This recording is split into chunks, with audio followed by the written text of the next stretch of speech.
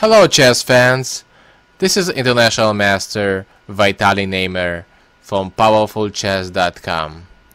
Today, I would like to show you one of my best games on how to beat a Grandmaster in less than 20 moves. So I was playing white against a strong Grandmaster, Boris Kantsler, in 2009.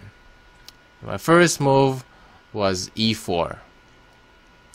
Already on the first move, Boris surprised me, and he played pawn to g6, which is the modern defense. A surprise which I did not prepare for, and I was quite frankly surprised. Now here, white has many options, but the main one is to develop your d pawn to the center, playing pawn to d4. However, one of my principles and one of the things I tell to my students is, if somebody plays an unknown opening against you, trying to look for possible ways to come up to a familiar ground. And therefore I played knight to c3.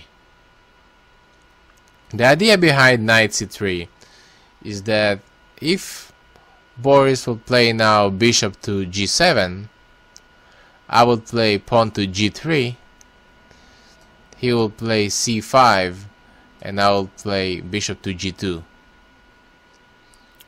transforming into a well-known opening to me, the closed Sicilian. However, Boris surprised me again, and he played pawn to c6. Now, if I would play g3, continuing with my plan, Boris would play d5 with the threat of pawn to d4, gaining more space. So I had to do something against it. So I played pawn to d4. Now I have to occupy the center and go into the main line of the modern defense. Boris played bishop to g7, and I finished the development of my knights with knight f3. And now Boris played d6, which is a slightly more defensive move. The more ambitious move would probably be pawn to d5.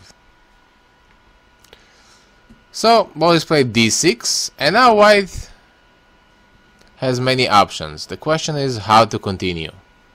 Should I develop my white square bishop? Maybe e2, maybe d3, maybe c4, maybe even fianchetto him through g3 and bishop to g2? Or maybe I should develop the dark square bishop.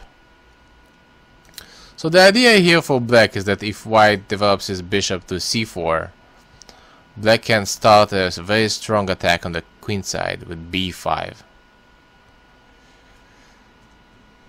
Now if I develop the bishop to e2, it seems slightly passive. So in the game I chose to use one of the most ambitious moves, bishop to g5, which does two things. Number one, it pins this pawn, so black cannot play e5. And number two, in case if black plays h6, I can always retreat with my bishop, for example to e3, and the next move to play queen to d2, attacking the h6 weakness. So after bishop g5, Boris surprised me again, playing queen to b6. Now the regular move would probably be just knight f6, but I guess Boris wanted to test me. Now the idea behind this move is to straightforward attack the b2 pawn, which is undefended. Now in case white plays rook to b1, black can play bishop g4, pinning this knight. And now white has some issues with the d4 pawn. Even if I go back, bishop to e3, black can take on f3, and I have to take with the pawn. Because if I take with the queen, I lose the d4 pawn. So, in the game, instead of defending the b2 pawn, I just continued my development. Queen to d2. And now the idea is just to long castle. So if black plays knight f6, I long castle and start my initiative attack on the king side. And I thought that I would probably get enough compensation in case Boris grabs the b2 pawn, which actually happened in the game. Boris did take on b2.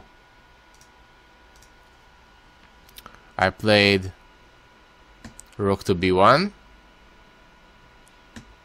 queen to a3, and now again just bishop to c4. Simple chess, simple development. Knight f6, short castle. And now again Boris surprised me again. He played pawn to e5. A very dangerous attempt. Now, why did Boris play this move? Probably because if he would castle, I will play rook to b3, forcing his queen to retreat to a5. And then I have the e5 move. And after all the captures, the knight has to move and to allow me my bishop to take on e7. So Boris played e5, which is a dangerous attempt because the king is still not castled. Well, again, as always, I tell my students just play simple. So I just took on e5, pawn takes, and I took on e5 with a knight,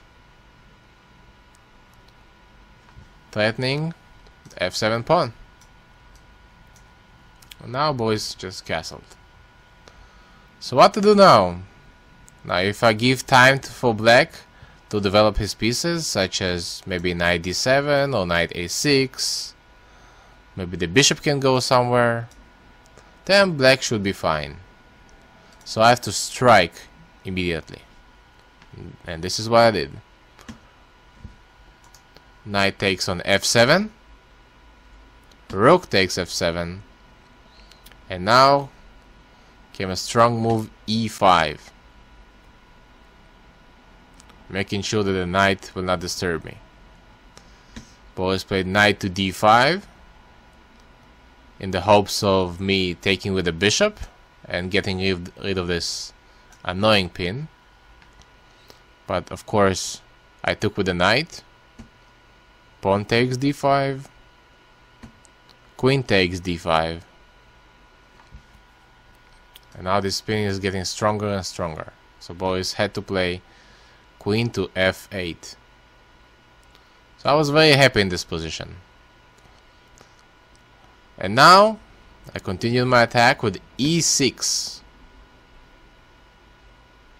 threatening to take the rook.